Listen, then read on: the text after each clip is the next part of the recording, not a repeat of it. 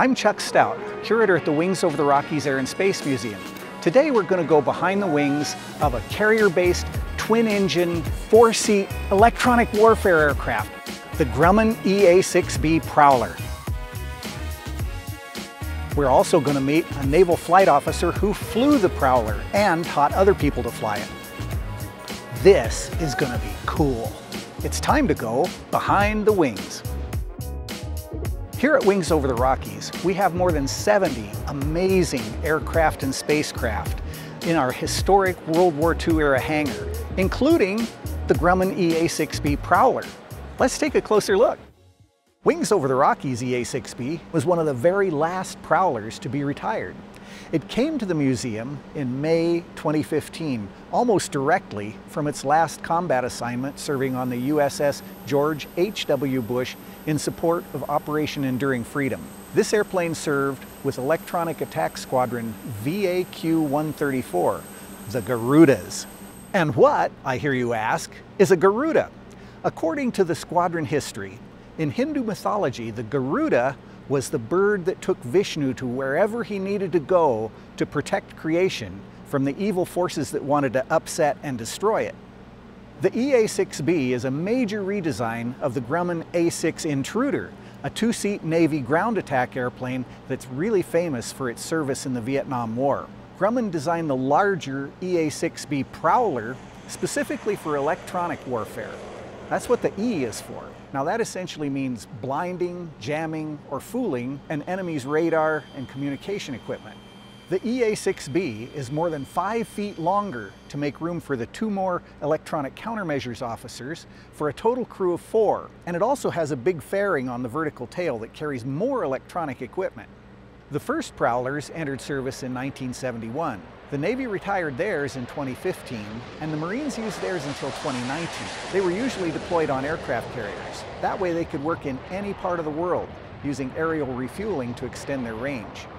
The airplane was armed with a variety of electronic equipment to confuse, disrupt, suppress, disable, or deceive a wide range of enemy electronic devices and systems, including detection and targeting radars, missile guidance systems, navigation equipment, data links, communication equipment.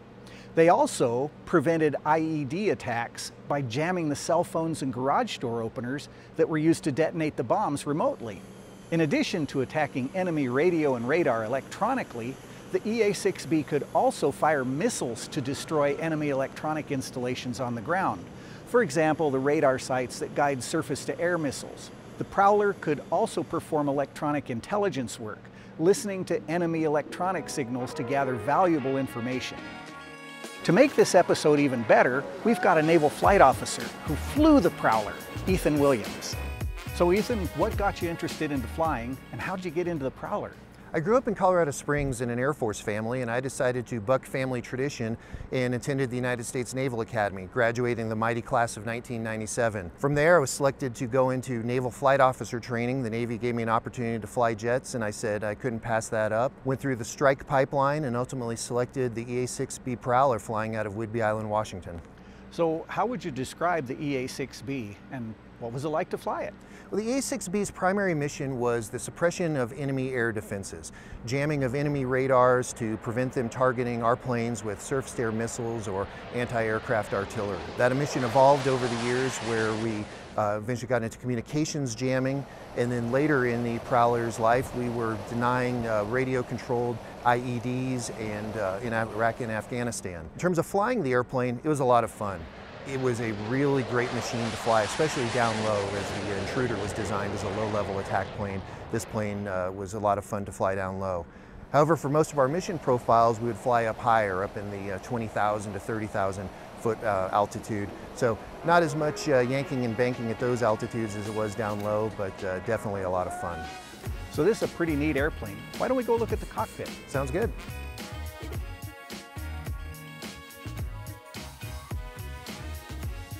So this must be kind of nostalgic. What's going through your mind right now?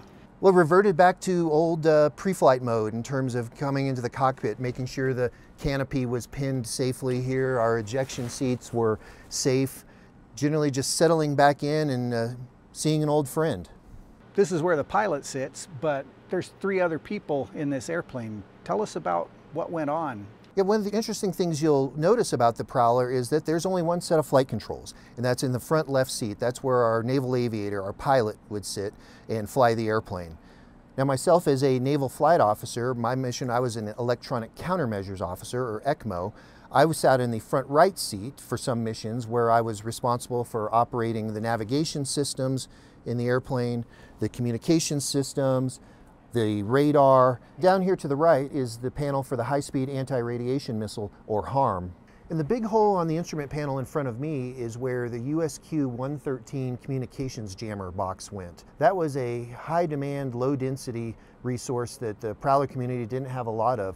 So oftentimes those were cross-decked between squadrons. As one carrier was coming off station, the other carrier was coming on station. They would fly those between the carriers and swap them into the airplanes that were then going on to fly the missions over, whether it was Iraq or Afghanistan. So I noticed that the canopy has a little bit of an amber tint to it. Is that significant?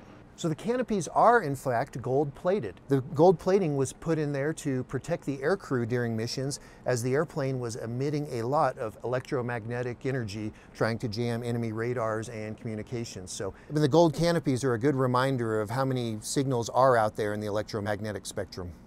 So I noticed that the other ECMOs are quite a distance behind you. It's not like being in a car. How was the division of labor between the crew stations? So with 4 crew members in the airplane, it was essential that the crew work together as a crew. Where the 2 ECMOs in the back seats, as we call them ECMOs 2 and 3, were responsible then for operating the ALQ-99 tactical jamming system, which was the main weapon that we used to jam against enemy radars. And so they would oftentimes split up the certain geographic locations where they were working, or certain frequency bands, so that we didn't have a duplication of work.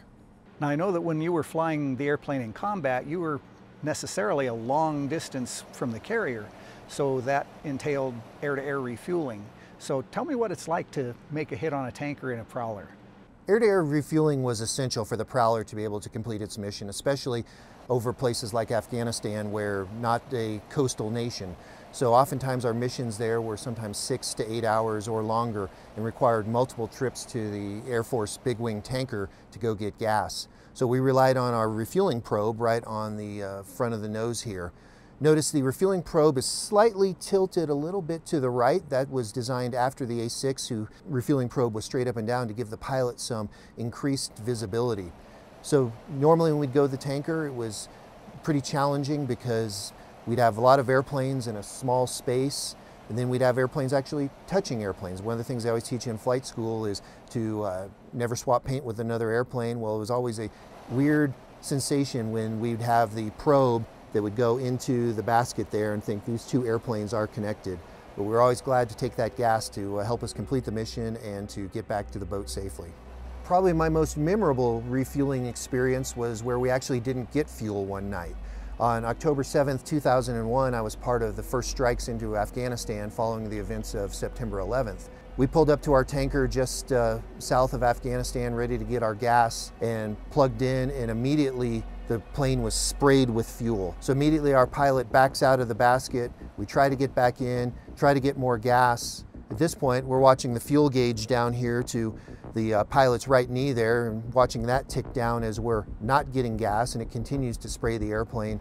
Eventually we decided that that tanker was a no-go, and we eventually had to fly back to the aircraft carrier without completing our mission that night. The good news is most of the time our refueling worked. The pilots were always experts in getting into the basket, staying in the basket, and getting us the gas we need. So Ethan, this has been great, but there's a lot more to this airplane than just the cockpit. What do you say we go take a look at the football on the tail? Sounds good.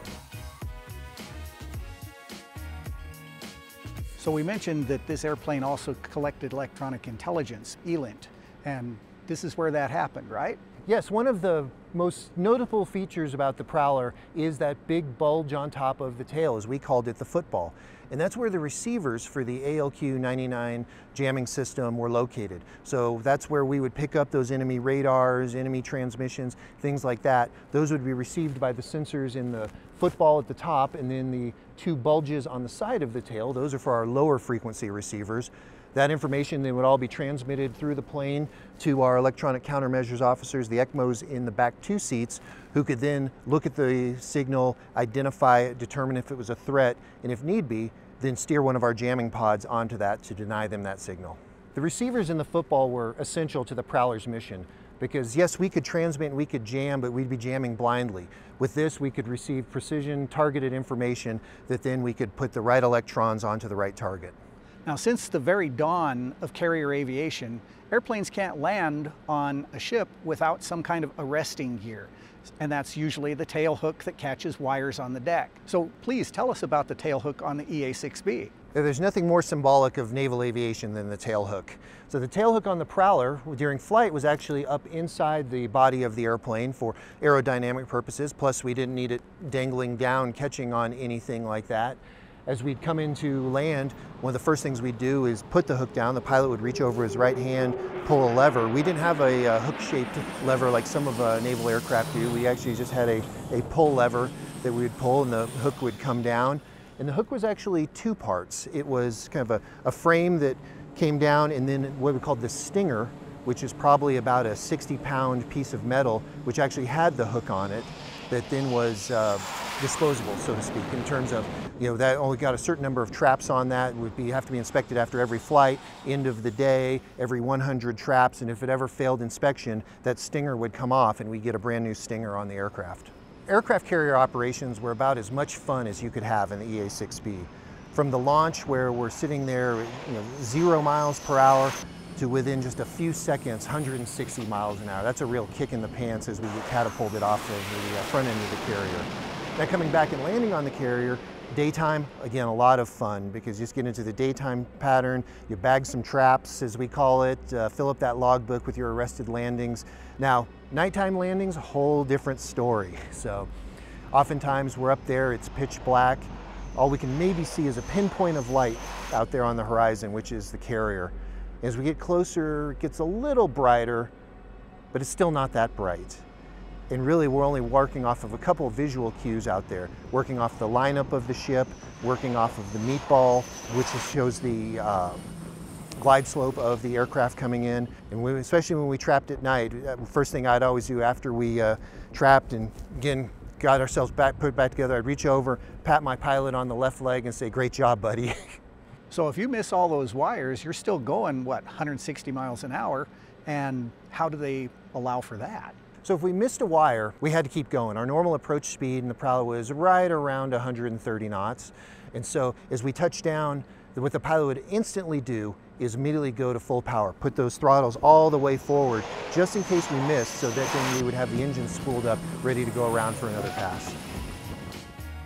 So we've talked about several of the characteristics about the airplane itself. They all have to work together in order to perform the mission.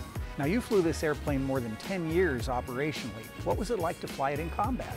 The effectiveness of the Prowler in combat was due to its adaptability. When I first came into the Prowler community in the late 90s, we're thinking those traditional surface-to-air missile missions where we would jam their radars to prevent them from hitting our strikers. Now, fast forward to 2001, October, we're responding to Afghanistan, and we really then embraced the communications jamming mission. We didn't jam a single radar after about the 3rd day of Operation Enduring Freedom, but instead we shifted to jamming enemy communications, whether that was cell phones, push-to-talk radios, satellite phones, to try to help support the ground forces there.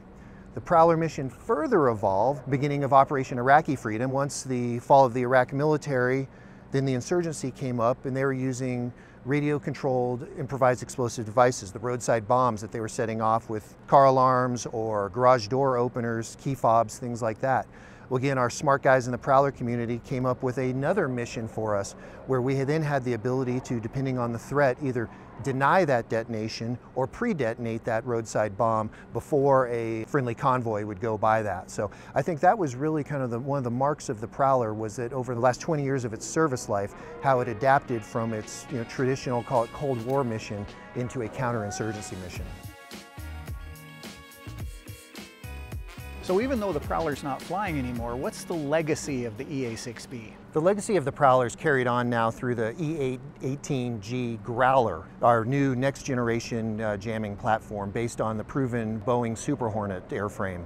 Now within the larger Navy, part of the legacy of the Prowler is now that electronic warfare has a seat at the table with mission planning from the start. It's no longer an afterthought where our attack guys would go plan and the electronic warfare guys would come in.